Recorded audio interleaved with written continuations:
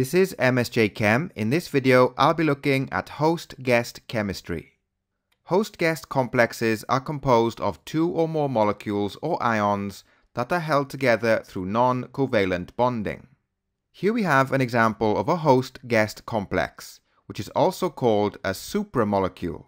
As you can see, there are two guest molecules and a host molecule. The host molecule binds the guest molecules using non-covalent bonding. So as we saw in the previous slide, the host selectively binds a guest in order to produce a host-guest complex, which is also called a supramolecule, through non-covalent interactions.